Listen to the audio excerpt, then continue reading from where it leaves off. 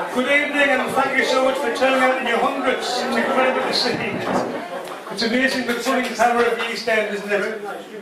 A quick introduction, my name's Norm Kirtlan. I'm a member of the Antiquarian Society in Sunderland, and Tony asked me to put together a little talk roughly about the East End. But the problem is, we're talking about the East End, it's not just geography. You can't just talk about buildings, because the East End is more than commerce and industry.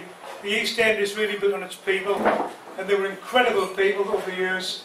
The hardship they went through, when you think about the 20s and the 30s, what they went through, 40% unemployment, to come through it all, absolutely incredible people. But I'm going to talk about the people, I'm going to talk about the places, I'm going to talk about the murders and the prostitutes. If you recognise anybody, just keep quiet.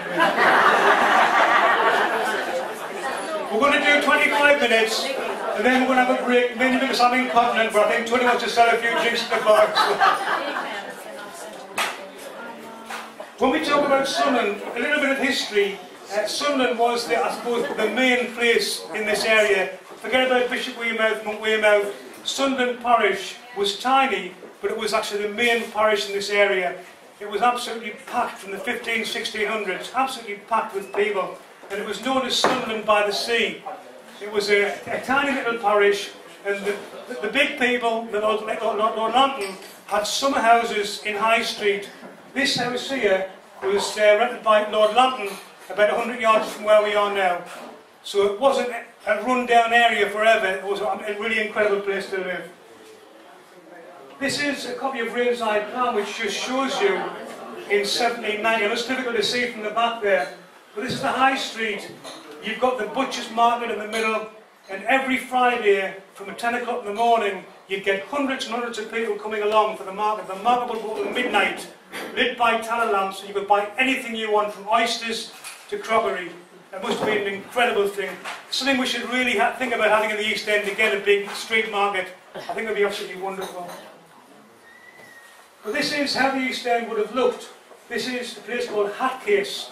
Down High Street on the right-hand side, a triangle of land, absolutely rife with disease by the 1790s to the 1820s, 1830s. Cholera here was rife, but you can see just how tightly packed these dwellings were.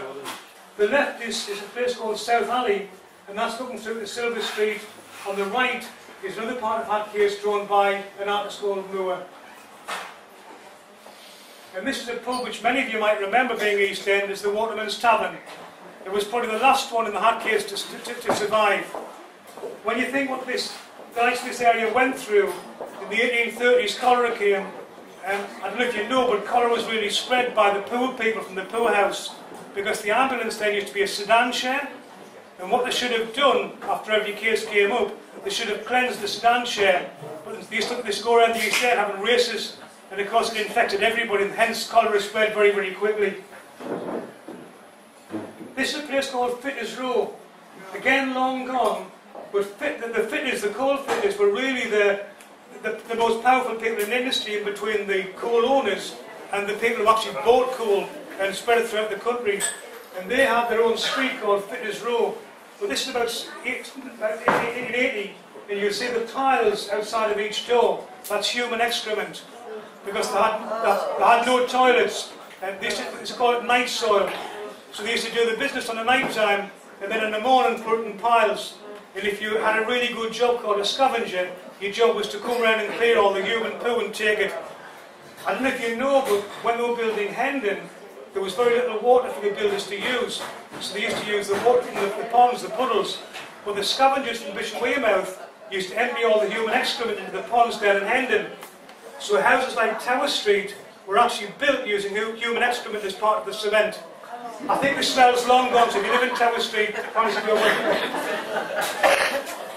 If you just have a close-up on that picture, and you'll see the uniform of the northeast of Sunderland.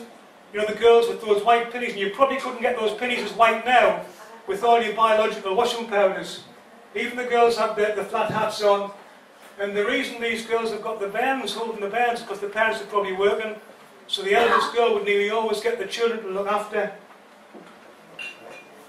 This is the East End in the 1930s, just before the big demolition started and the garths were built. But you can see just how tightly packed it was. And many of these, there was a hell of a lot of squalor in the East End, sadly, but many of these were tenements. And in one house you might have 12 families. So you can imagine the strain on the infrastructure in the area. But one of the wonderful things about the East End was the carnival they used to have every year. A massive carnival. I think people were too embarrassed now to get dressed up. I mean, I don't mind getting dressed up as a woman. There's a couple of fellas there dressed as women. But I think people are a bit too inhibited now to do things like this. I know the carnival carried on recently was mainly jazz bands and a few floats. The East End Carnival in those days was enormous. This is the East End Ragtime Jazz Band. Now, if you have a look at this picture, it looks like at least 50% are Black African. I don't know where these people came from, or if it isn't just the sort of the politically incorrect boot, black, you know, the boot polish. But this has been a hell of a thing to see. That guy in the bottom left, he's got the end on his trumpet. It's an incredible picture, but I would love to have heard these people actually playing around the streets. And there's another one, the 1930s. Everybody's dressed up, men dressed as women there as well. I don't know whether these early transvestites are just a thing you actually did. They're obviously having a good time. I love this photograph, the next one. I don't know what that guy in the right's doing with his trousers, but he's making room for something. Oops.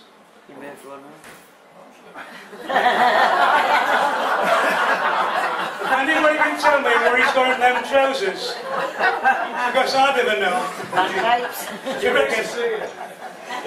But that's how they used to get enjoyment once a year, the massive carnival, round the streets, a good drink, good time, very little crime, very little problem, and that's the way life should really be.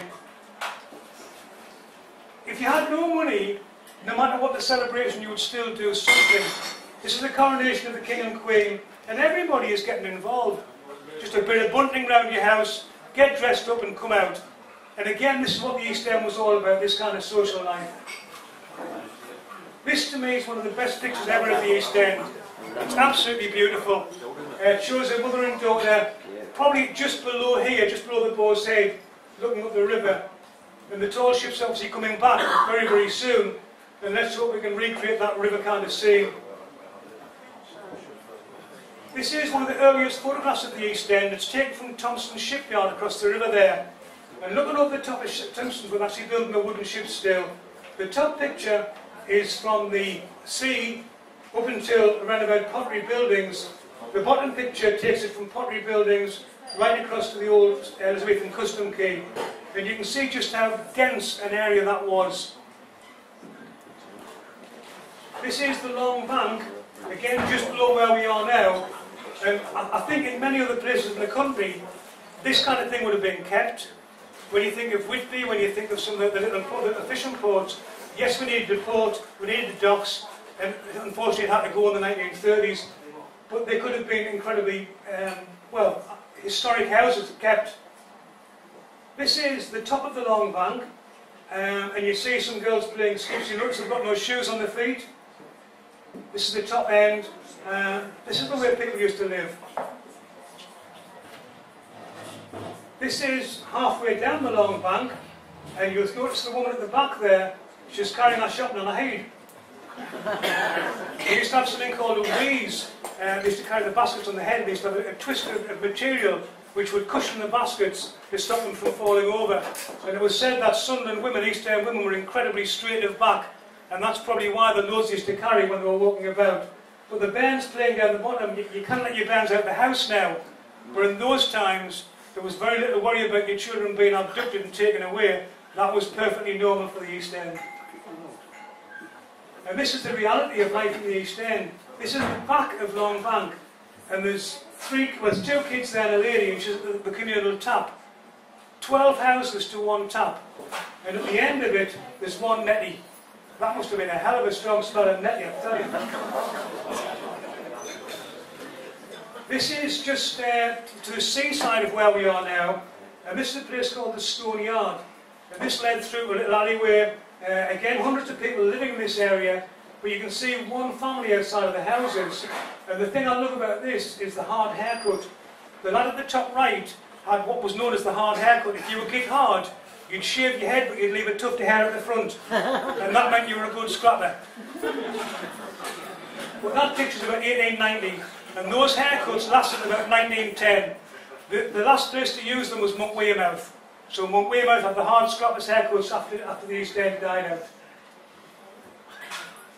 And this is one of the pictures that really got me interested in local history as a kid.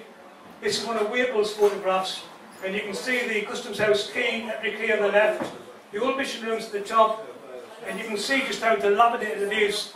I mean, health and safety would have an absolute fit these days, but you've got where people are actually walking, it's just collapsed at the bottom there. The building to the left, the old-fashioned one, the stone, is actually the Elizabethan Custom House, and that has been there since the 1500s. Unfortunately, no photographs have been inside, but I can imagine it must have been an incredible place to visit. And that's where the famous Peggy Potts was incarcerated. You've probably heard of Peggy Potts? She lived down on the quayside just below here, and her big thing was to basically get Rome whiskey from the sailors and sell it without paying her dues. And the customs men were permanently trying to capture her. And there's a famous story told where they actually capture her, and she starts dancing, and the custom man says, "What the hell are you doing, missus?" So I need to go to the toilet. So he let her go behind the wall, and she emptied all the stuff out, and she peed inside the barrel. And the pee went back in the barrel to the customs house, so when the custom man opened it up, the taste he got wasn't wrong. I'm not sure if it tasted much different. This to me epitomises the East End. These are the fishwives, and this picture's probably of the 1930s. And it shows three of our very, very popular fishwives on the quayside. These women must have worked incredibly hard, you know. What incredibly hard lives they had. And they worked until they were 60, 70, there was no retirement, there was no dual system then. You had to work, otherwise you did without. And this is how the High Street looked just a bit further up. This photograph's about 1925, 1926. And you can see just how busy the High Street was. You've got the Eagle building on the left. Next to it, you've got the little pub that was dismantled and taken to America, the Half Moon Inn. You've then got the Exchange buildings, which was then the Seamen's Mission. You've got the British Empire, and then Bottlewell Lane leading you down towards the river, and then you drop down past Bottlewell Lane and come to where we are now. Teeming with life. This is a part of the High Street, which is roughly just over the road to where we are now, looking back up towards the town. The building in the middle, the huge building, is the Old Market, which is really the centre of East End life. We don't have a good photograph of the Old Market, but I'm busy working on a reconstruction now of the whole High Street, and this is what the market would have looked like. From the 1890s, 1900s, if you went in there, the first thing you'd see is a great big roundabout, and that was a halfpenny ride for the bairns. The roundabout was then used down in Roker on the seafront for the big carnivals, then brought back to the East End to put back in the market. But when you went through there, this is what you saw inside. Initially it was the butcher's market, it was the Delft market, all different markets, but then it was just amalgamated into one. This is about the 1930s, and what they're selling, second-hand furniture, second-hand clothes. These are the hungry 30s. These are people who can't afford new clothes, new furniture, so they're down there getting people's cast-offs, and that's really what kept these East End folk alive during that rough time. This is the butcher's stall on the market. This is probably about 1890. It's a photograph we've donated on our Facebook page. Absolutely wonderful picture, with about 30 or 40 of these little butcher's markets within the butcher's market itself. And I bet those kids never did were out for a lot of years. And I bet the dog didn't do without either. This is the back of the market. This is about 1895, and you can see the cannon on the left-hand side swinging to the step. And this is the back of the Old Market, and that led you out onto Coronation Street. And when you came out to Coronation Street, this is what you saw. You got the Market Hotel, the butcher's was just to the left-hand side. To the right-hand side of the market is the exit place for the market itself. You went down Coronation Street, and you probably remember Armbrusters hairdressers on the left-hand side, and then you turned down to Church Street. And the second building you came to was called the Dead House. And it's where anybody who died in the East End was taken, and they were examined before the post-mortem, before they were taken away by the undertakers. And we're going to visit the Dead House shortly. The big problem with the East End was that by the time the 30s came, things had to change. The buildings were dilapidated, really in sanitary conditions, and people were ready for a change. But what it changed into, in some ways, was really good. This is just before the changes. One of my colleagues gave me this photograph. This is wash day in the barracks. And I love the colour of them pennies. I love the colour. That's white question in the background, I think, as well. But this is the barracks. And look at the shoes. They've all got clogs on. They've all got wooden clogs on with metal toe caps. Well, this is how women used to dress in the East End at that period of time. An absolutely incredible family photograph. A lad called David Shooksmith owns it. And he's got a whole family collection. To have a camera in those days must have been really unusual. And to actually still have those photographs now, what an incredible thing to have in your family history. This is the back of one of the houses in the East End, and it just shows you what people did to make a living. You've got a father and his two sons there, and they've got a cottage business. You've got to do something. You've got to make money somehow.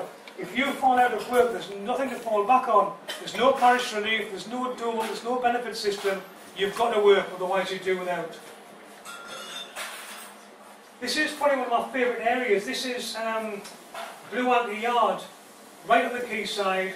This is about 1895-96, and there's a dog leg there, and they used to have a pub called the Duke of Wellington. And in the dog leg there was a lass called Scotch Kate, who was one of the local prostitutes, and she always used to take her clients to what was called the dog leg. She was known as Dog Leg Kate.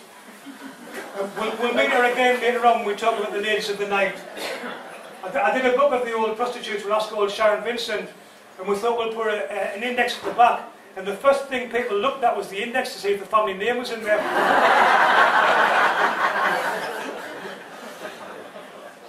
This is the East End.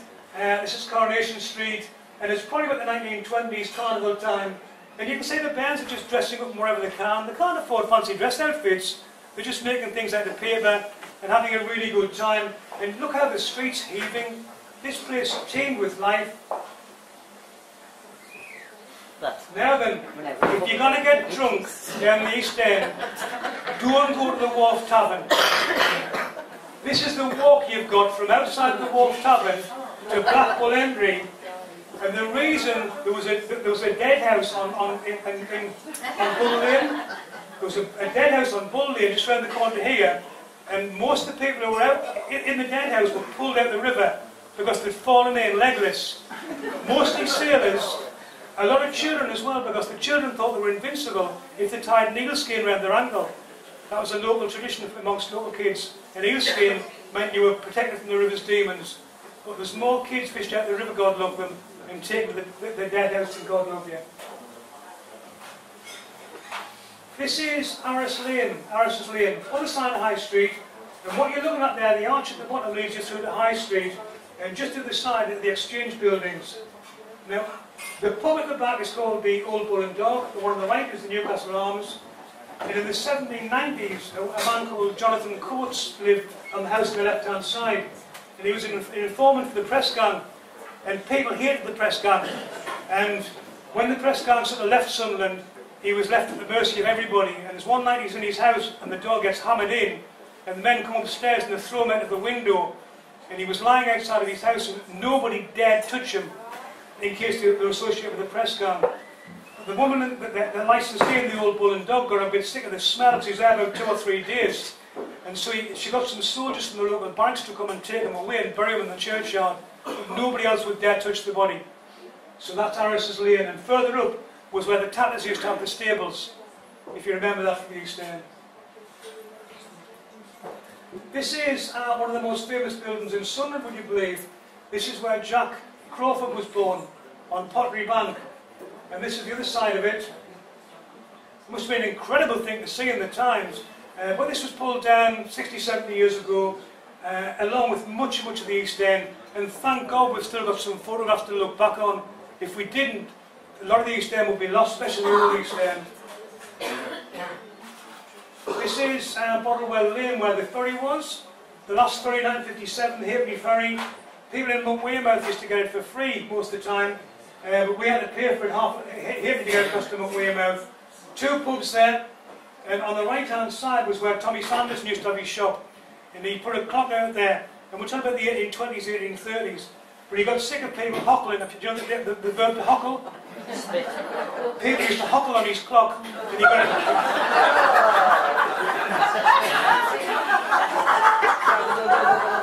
We used to have competitions for the longest hockle before it started. I'm only telling the story like it is. He sharp packed up and went away. The big problem Tommy Sanders now with his beer is that he didn't used to water it down, so he made a big profit. This is Northumberland Street. This is Lizzie Valenti, one of the ice cream sellers. A lot of Italian families live in the East End of Sunderland. When you think of all the names, Valenti, Giddy, lots of them. And this is Lizzie Valenti going around selling the ice creams to the bands. In the 1930s, they realised we're going to have to get rid of all these houses because they're just dilapidated and we need a new start for the East End. So they decided we're going to get rid of everything and start afresh. Thank God they kept a little bit of the East End. But this is what we've kept. This is a few minutes of film from a man called Jack Casey. Jack Casey, a local boxer, and he had a video camera, a cine camera. This is film he took of the East End in the 1930s. There's Jack Casey there, very, very well-known family. Now the Caseys had a house in Church Walk, and they had money. But when you went to bed in the night time, you'd shut your curtains, but the Caseys left the windows open so you could see what they had. This is Minorca. Now Jack's got his band out there. This is young John, and he's teaching to box. And that band became a really good fighter, more of a street fighter than a boxer. You can see the covers, and what you've got there is a place called Minorca Close, which is just up beside Church Walk, and that's where the family, just right around the corner from where they lived. But Jack Casey did a lot of filming up there. And it's unique footage because if you look at footage from the East End or from the 1930s, it's generally kings and queens and posh people. That's not the kind of stuff we want. This is what we want. Real people.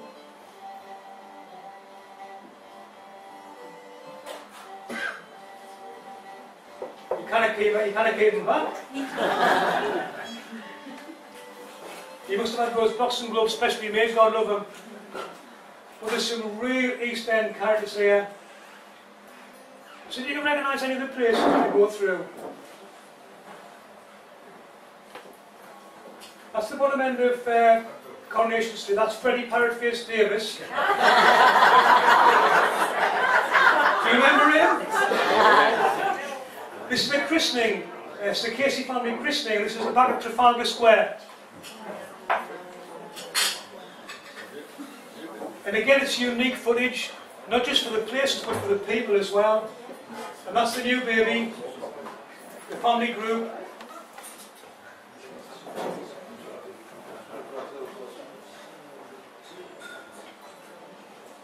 They're all dressed up for the christening. And he's the daft lad. I don't know where he's getting the Ben's bike from. I'm not sure where there is in the background, but I never work it out. But look at the hardship on her face. Look how the life in her face. This is the 1930s, women still wearing shawls. I bet she's seen some life, God love her. And there's a young lass, she must be only early 20s. She's got the shawl on. I mean, the character in his face as well, it's absolutely wonderful. So you notice the washing on the lines, strung across the road. That's the local midwife on the left-hand side there. Now he doesn't want his picture taken, but Jack Casey's got to make sure he gets his picture taken. And she's wondering what the hell's gone on.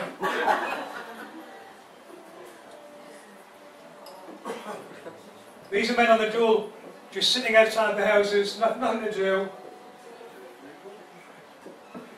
And look at the state of him. God love him. This is Church Walk, which now lives down the Donniston School. On the left-hand side, you've got the workhouse. He's got his jam sandwich, look, his jam doorstep. He's bloody monkey.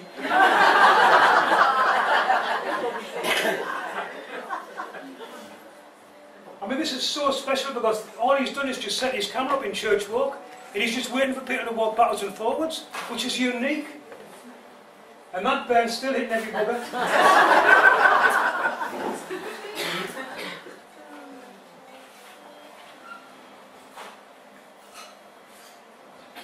He's getting a bunny. A crossy.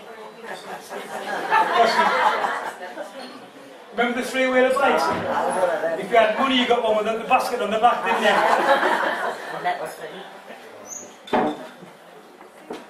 She looks like a hard woman, doesn't she? That's what you call feisty.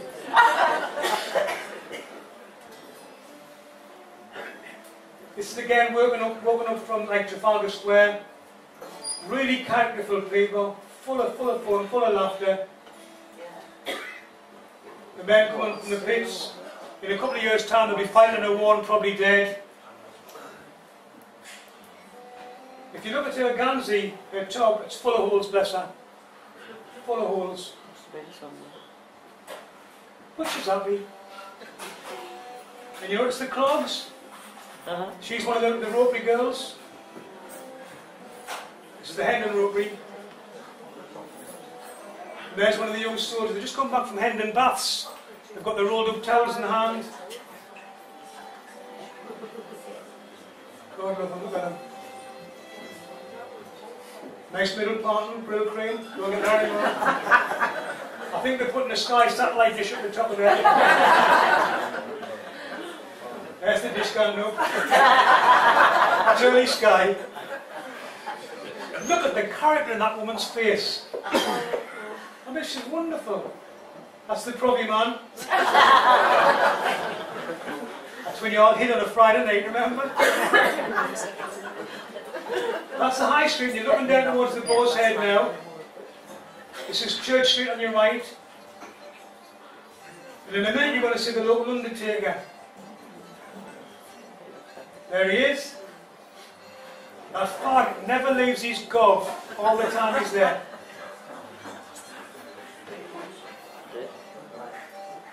He's got a tooth in his head. He's a way to catch your body now.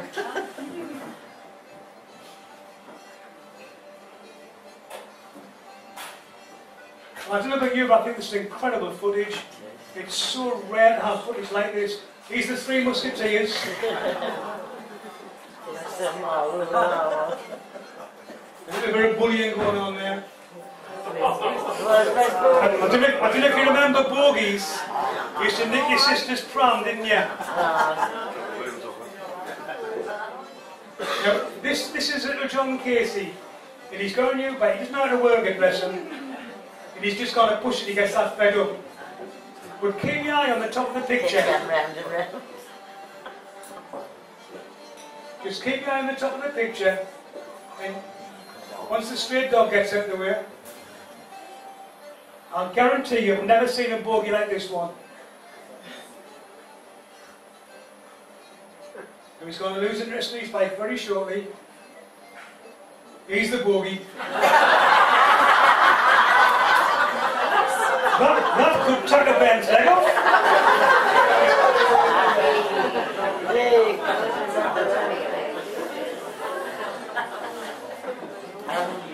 This is dropping down towards the docks. And you'll see the hot pie man.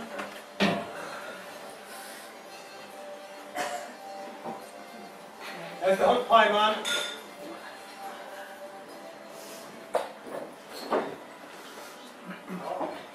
There's the police. But he was plenty busy doing that.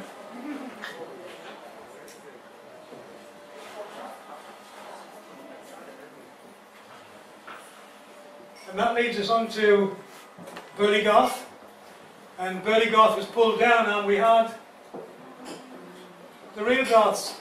And this must have been incredible housing. If you can imagine being in a tenement all your life And then suddenly you've got 2 bedrooms, you've got a kitchen, you've got a toilet, you haven't got to worry about other people hearing what you're doing in the toilet. It must have been incredible. Your little shop on the corner, everything you want. This must have been incredible housing. And there's Mrs. Duncan from Weardale, one of the collection of photographs we have. That's the twins. And that's the Silver Cross pram, if you remember them. That's Sheila and Brenda Duncan on top of the Garths. And this is a lady called Sarah Cameron. It's a photograph that was shared on the Facebook page. Her husband died at sea. He was lost when really heavy storms. He was lost at sea, and she spent the rest of her life just sitting at the top of our flat in the Garths, looking out to the sea, just reminiscing about life that went by. People lived in the Garths. People were schooled around that area. Remember Jimmy Willie's? Yeah. Jimmy Willie's school at the top there. The pub on the right was the Royal Standard, and on the left was the White Lion. And right in the middle was St Pat's School. I bet any of you went to St Pat's, the Catholic school. I did this talk for some old folks down in Hendon, and one of the lasses said that she went to St Patrick's School, and she remembers a little boy there about 1910, and in the winter he was absolutely freezing cold. He had no shoes on his feet. He used to run to school, and when he got there he used to take his dad's cap and put his feet in to keep them warm. The nuns used to cane the bottom of his feet if he was late. So for the children. That's St John's Church, long gone. St Patrick's Church itself. And this is church walk leading up to Holy Trinity. And here we are back where we started. This is where we are now. And I'm going to talk about some murders, but it's half an hour now, so if you want a quick break, 5 minutes, and I'll see you when you get back. That's why I went for a beer.